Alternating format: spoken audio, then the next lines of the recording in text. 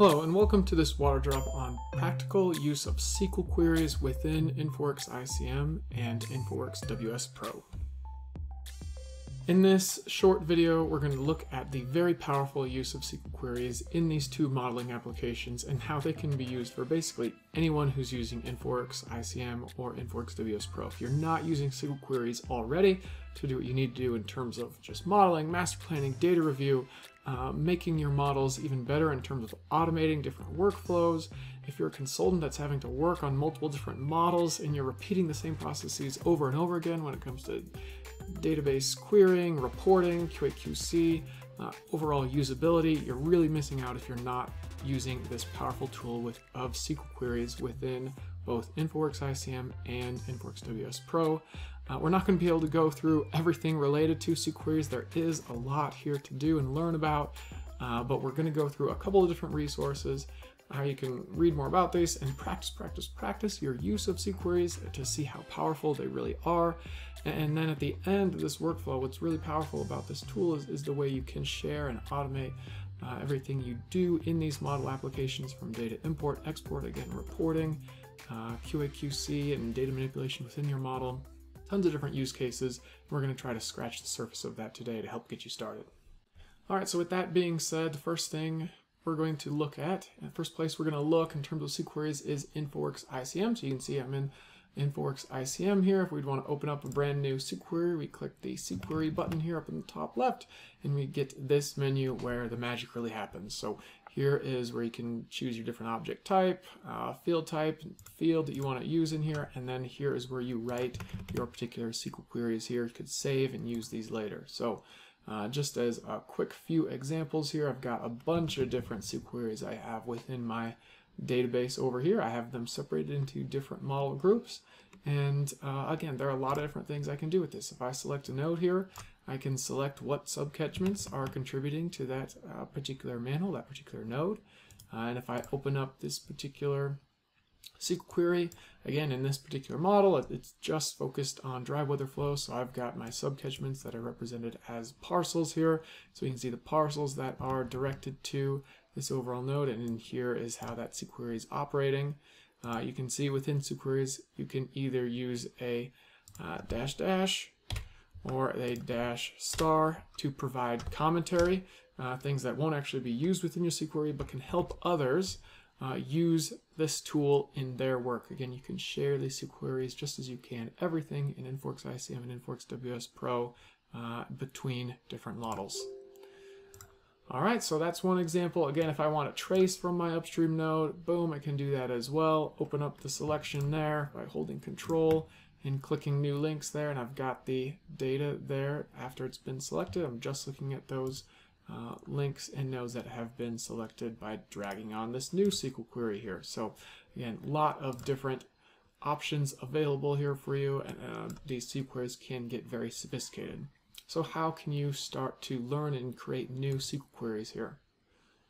To do that, there are a couple different sources to learn and really get help in terms of making your own SQL queries. One place is through the Help menu, and if you go to the Help here, you can directly open that from InfoWorks ICM and then search the help, and particularly one article in here is particularly useful, SQL and InfoWorks ICM. You can see this is a very long article here. It's got a lot of different options and ways to look at everything from, again, arithmetic to reporting to, again, data manipulation. A lot of different functions in here that you can use within your SQL queries within InfoWorks ICM or WS Pro. And the other place to go to is the Innovyze GitHub site. So if I go back a few steps here just to go to the beginning so you can see what this looks like, this is the Innovyze open source GitHub site where there are different SQL queries for WS Pro, Innovyze Manager, InfoWorks ICM, any product that uses that workgroup database.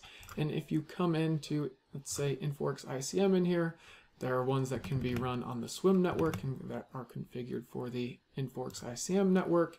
And look at all these different SQL queries that are already created in here that can be shared and brought into your model. So just as an example here, if I choose this 7th one, I have not only the code for that SQL query, so if I copy and paste this, copy, let's go ahead and create a new SQL query in here, new InfoWorks SQL query. Call this from GitHub. And I've now created that. I open that up, copy and paste, boom, it's there, it's ready to go within my model. Again, this would be focused on a ICM specific network, not a swim network. Now what I can see, oh, doesn't quite work. Why doesn't it work? That is because the object type right here. So again, if I go back to that GitHub site and go back one level here, I can even see the image for what this should look like in my model here. So all nodes is what I need to change here, and all nodes is what I change it to. Test that out. Works fantastic. Save it, run it, and now that SQL query is set to select nodes or links upstream and downstream from my particular selection. So if I do this again, just to show you, boom, I've selected links 3 upstream, 3 downstream here with that. And I have the same ability to look at those in the window here.